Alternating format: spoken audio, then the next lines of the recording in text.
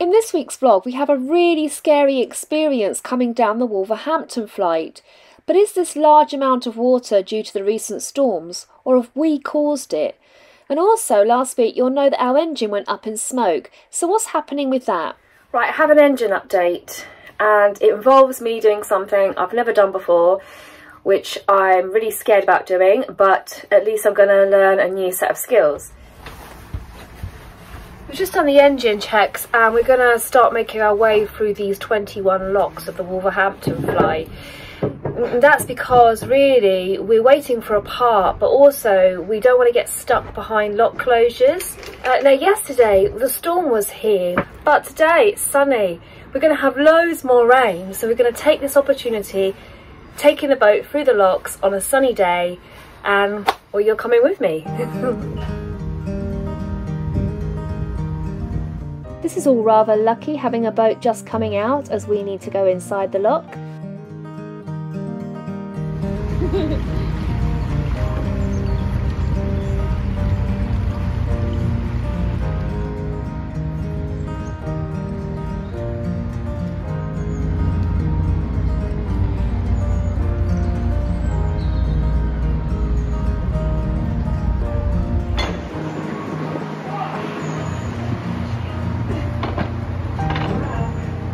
I've forgotten that these locks actually need an anti-vandal key to get them going, and at this point in time I'm just thinking it's because I've not been eating my Weetabix that I can't shift them.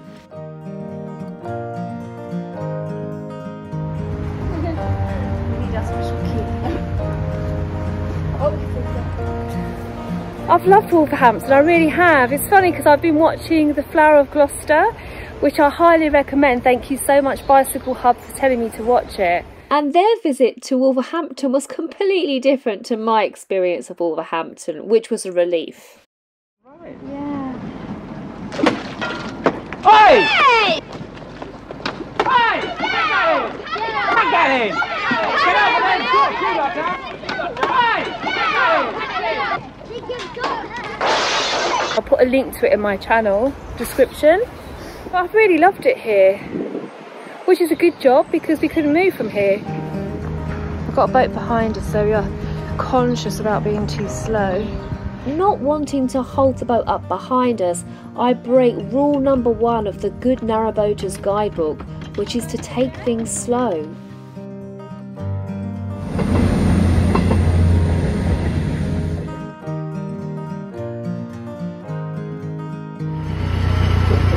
So I'm driving now.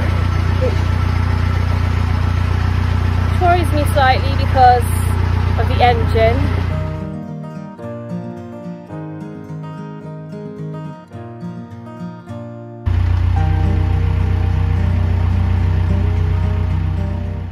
But I soon realised that the engine was the least of my worries. It was the sheer amount of water we had to deal with. Maybe because of high levels of water involved.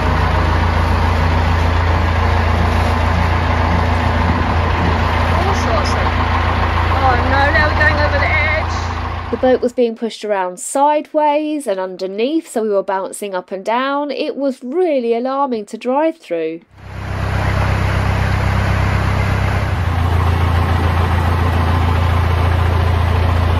I'm not taking it out of gear.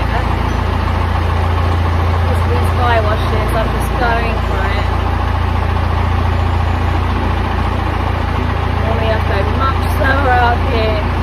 These fire washes are really tricky, so it's not as bad.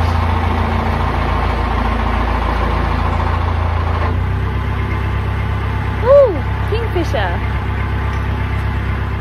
It looks like the autumn leaves are all heading towards the drains.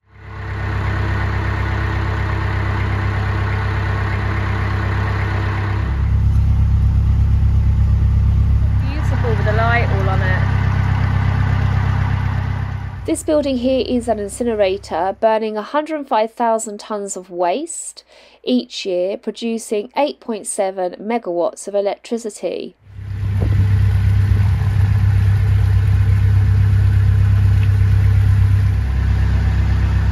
Look at how much water there is. Unbelievable.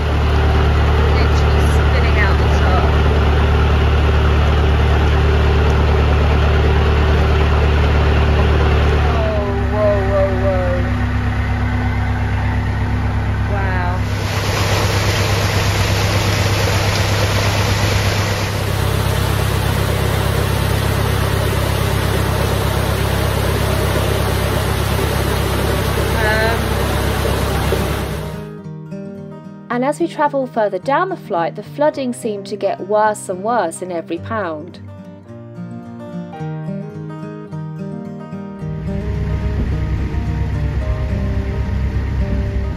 But we weren't losing any coolant this time, so things seemed much better in the engine bay.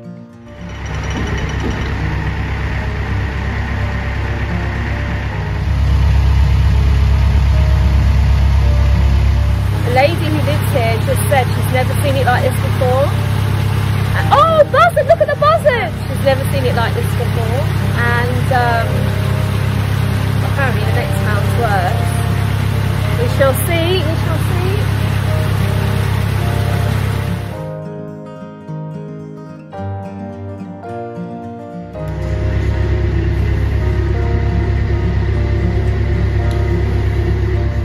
I didn't quite know what to expect coming out of Lock 14, but when I did come out of Lock 14, I could not believe what I saw.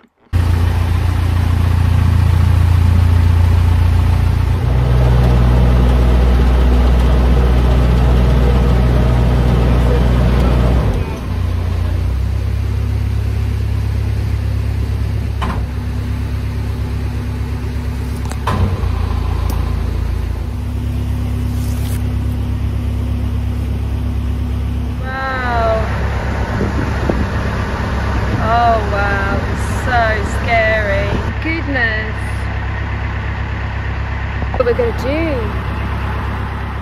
This is right near the science block, and so students have come out to see what's going on because just outside their university the car park suddenly became flooded. Outside the university. And that's when we noticed the drain here at the top in the left hand side is not draining the water away at all.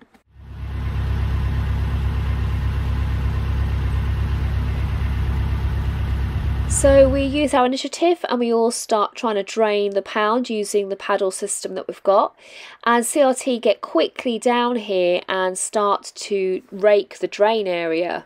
We decided that we're going to wait and let the boat who was behind us go ahead, but go ahead quite a few locks so we don't bring all this water down with us, because the amount of water in the pounds is huge, and then some of the weirs are a bit blocked.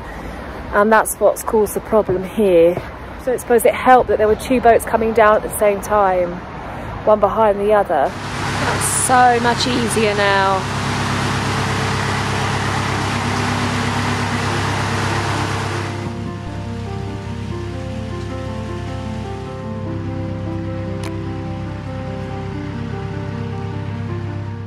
Oh, it felt so lovely to be able to go slowly, relax and enjoy the beautiful autumnal colours. Isn't that magnificent? That viaduct, the Acoustic viaduct. Absolutely beautiful. 11 arches are completely straight, and the one that crosses the canal sits askew to let the water run underneath it.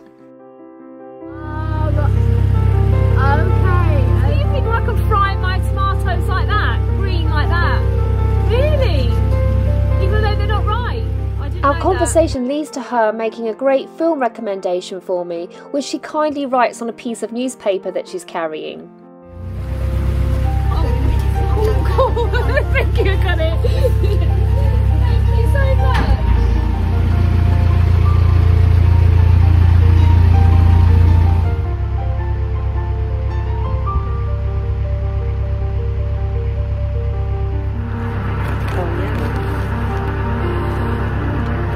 Fried green tomatoes at the Whistle Stop Cafe. So she wrote it up there for me. Well, what's that? And then we turn onto the Staffsonwuss. So where are we actually going? Well, we end up somewhere that we're not supposed to be going.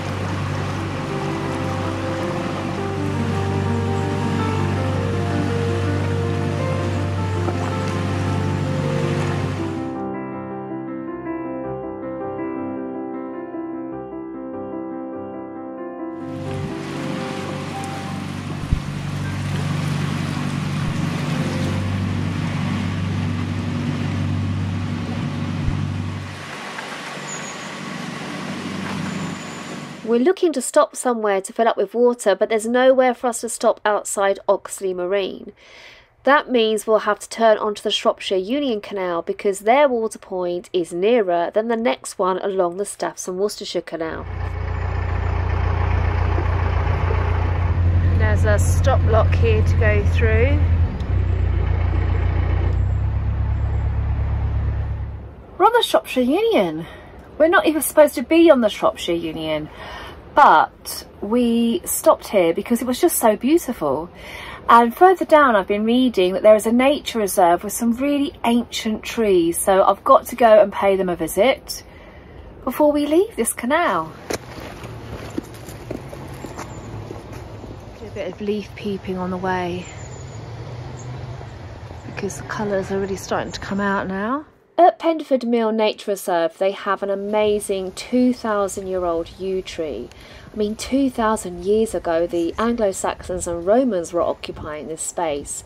This tree is home to a rare species of bat apparently, but the amazing thing about our yew trees is that they can regenerate by producing fresh shoots from apparently dead wood. Unbelievable trees.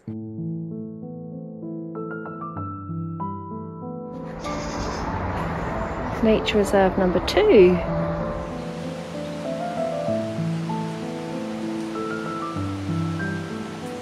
I still am yet to find our winter visitors to the Fieldfare and the Redwing, but it was beautiful watching another thrush, our blackbird, eating away at the berries.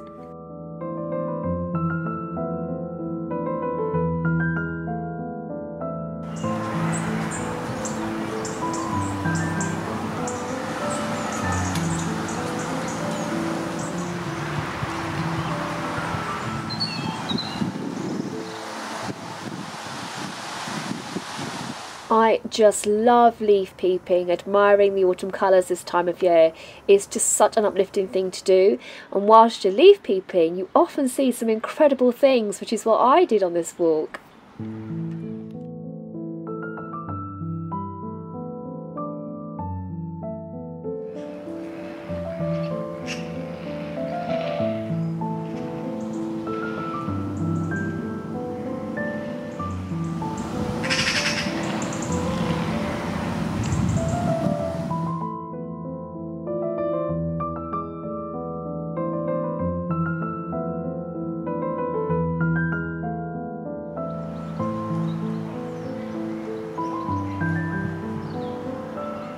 Our very mild autumn is definitely prolonging the flight time of the Red Admiral.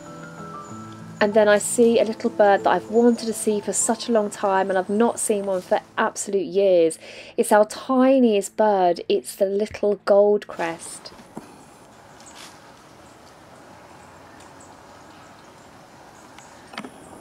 And then doing its own version of leaf peeping is this amazing heron.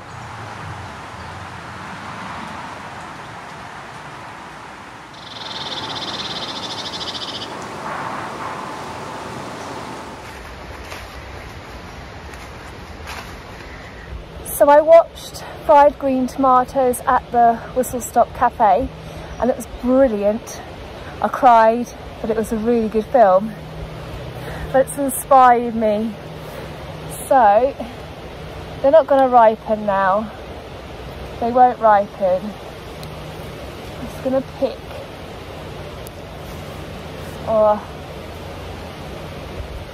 You know, just going to pick my green tomatoes.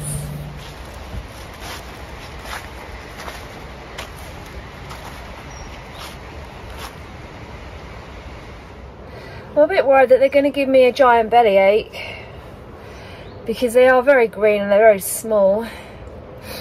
But let's try some fried green tomatoes.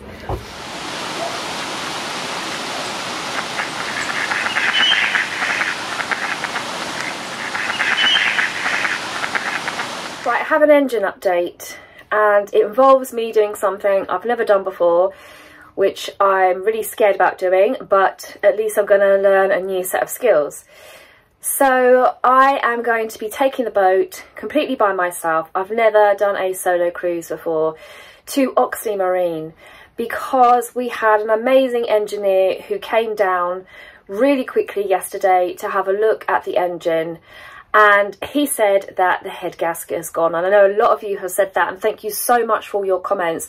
We found them really useful, really supportive, so thank you so much. Now, they can do the work today.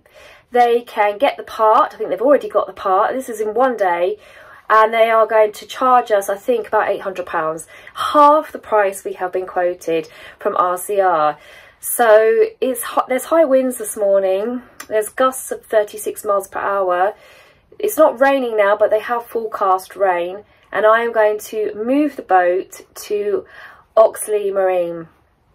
Just me and Zeph. Just me and Zeph. I've hardly slept. I've been so worried about it. I risk assessed it last night. I went on an evening walk with Zephyr and I did a risk assessment. So you've got the moored boats, the holiday boats on the left hand side. Ahead is the stop lock. Tie Alice up there. Leave her wedged in there. I've done that sort of thing before. And close the paddles down. Right junction. Don't get distracted by the ducks, and it's quite a nice turn.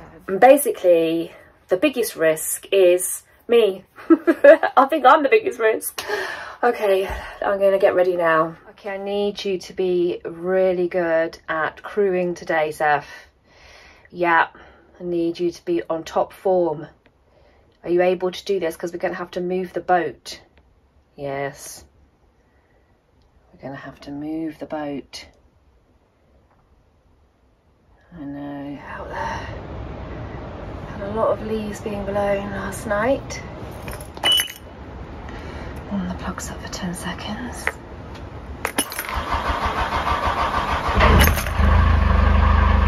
Then we want to give a big rev.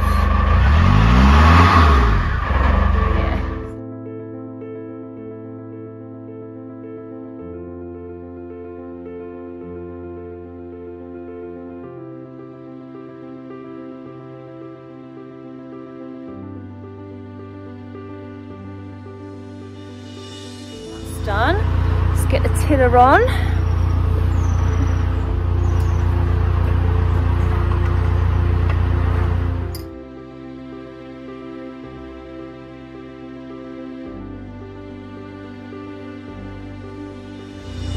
My heart is racing now, I tell you, it's really boom boom. Come Zeph, this way. Go Zeph.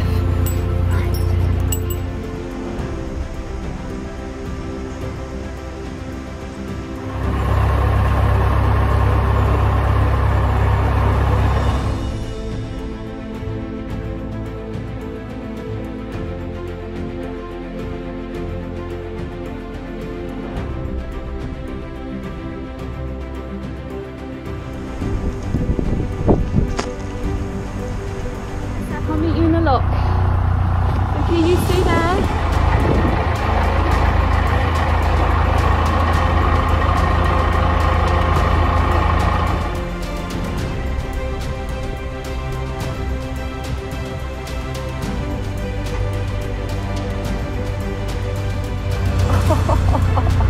The weather, I've got to do this junction. The gusts of wind and the rain. Oh my god. At least it's only a short journey.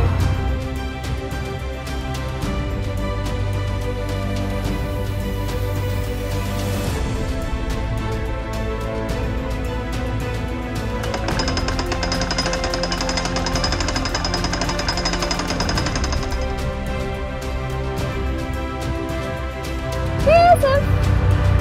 Good girl.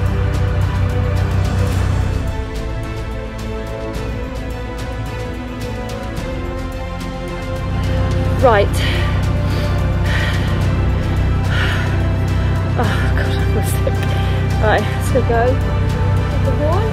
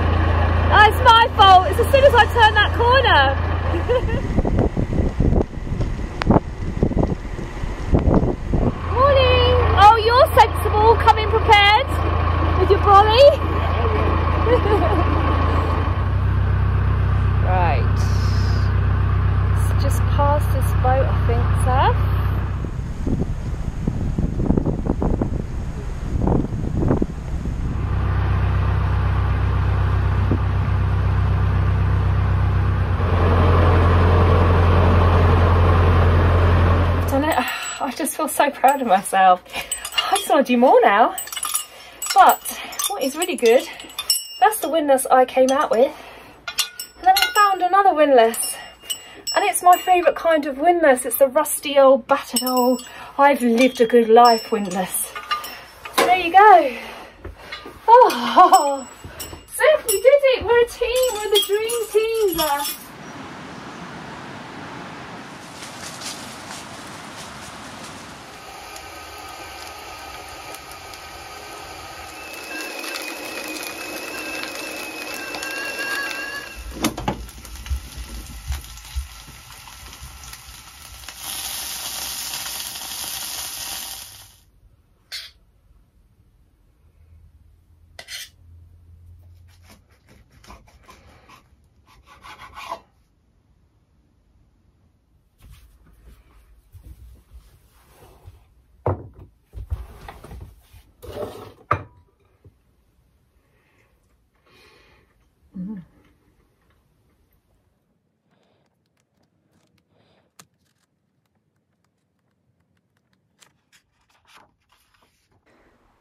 The force of the flood, the blast of the breeze, the whip of the wind, the clasp of the trees, the thud of the heart, the sweat of the palm, the clouds full of doubt, the storm without calm, the rattle of paddles, the surge of the stream, the rim's brim filled, the path is unseen, the grey of the day, the bareness of boughs, the grip on the tiller, the whiteness of nails.